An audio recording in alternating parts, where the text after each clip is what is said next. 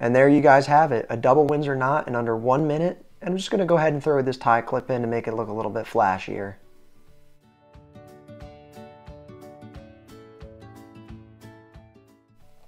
Hey guys, how's everybody doing today? This is How To Dude, and today I'm going to show you how to do a Windsor and a double Windsor knot at home in under 2 minutes. Let's get started. Alright, so we're going to go ahead and get started with my blue tie here. I'm going to be showing you how to do the Windsor knot. Have a couple wrinkles on there, don't worry about it. Alright, so we're going to first take the longer side, the fatter side, and bring it in front of the shorter side. Alright, we're going to go ahead and now throw it towards the back and then rest it on top of our other hand. Then what we want to do is we want to bring it back out along the front, and we can go ahead and just fix that pinching motion that we're doing. We're then going to bring it up through the back and then pull it up front. You can adjust it right here if you need to adjust it. And what we're going to do is we actually created a little opening right here as I'm sticking my finger in. You're going to go ahead and take the tie and you're going to shimmy it right down through that opening in the front. Alright, now what I'm doing is just adjusting it a little bit. So once you have it like that, you're going to go ahead and you're going to pull that bottom string and you're going to press the top and pull it upwards towards your neckline. Once you have it as far as it can go, you're going to go ahead and grab your collar and pull it down.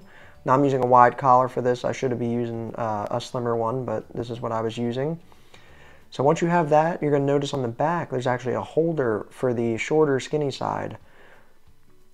You're going to go ahead and place that right in there, and then if you need to make any more adjustments, you could do that. I have a chrome tie clip right here, 1 to make it fancy and 2 to hold your tie in place. And just like that, you have a Windsor knot. Alright, let's get right into the double Windsor. So what we're going to do first is we're actually going to take that fat side and shimmy it down. You actually want the skinny side as far up as you could possibly do it. Then you're going to go ahead and do the same thing that we did in the first one. You're going to pull it across, hold the pinch, and then wrap it over the hand. Next, you're going to go ahead and adjust your finger, because what you want to do is instead of throwing it across, you actually want to put it up top in the middle area. You're going to go ahead and put it up top, and you're going to pull it down so it's nice and tight. Once you do that, you're going to go ahead and move it to the other side and repeat the same step.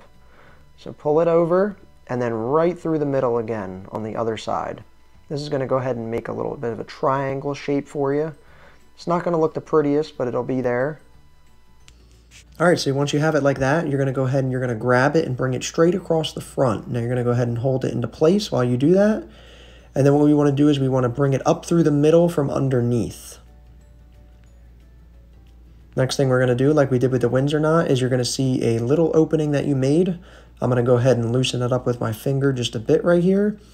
And you're going to go ahead and you're going to pull the tie right down through there. Now, once you have it like that, you can go ahead and adjust your hand placement and then start to tighten it up towards your neckline. Once it is up as high as it can go, you're going to go ahead and you're going to grab that collar and you're going to pull it down to make sure it fits nice and snug. All right, now you're going to go ahead and you're going to take that skinny backside one and you're going to stick it right through that little loop just to make sure it holds itself in place. Now I'm just adjusting the tie a little bit. I see a little crease up there. That's no problem at all. Last thing you want to do is just go ahead and throw that fancy tie clip on to hold it in place.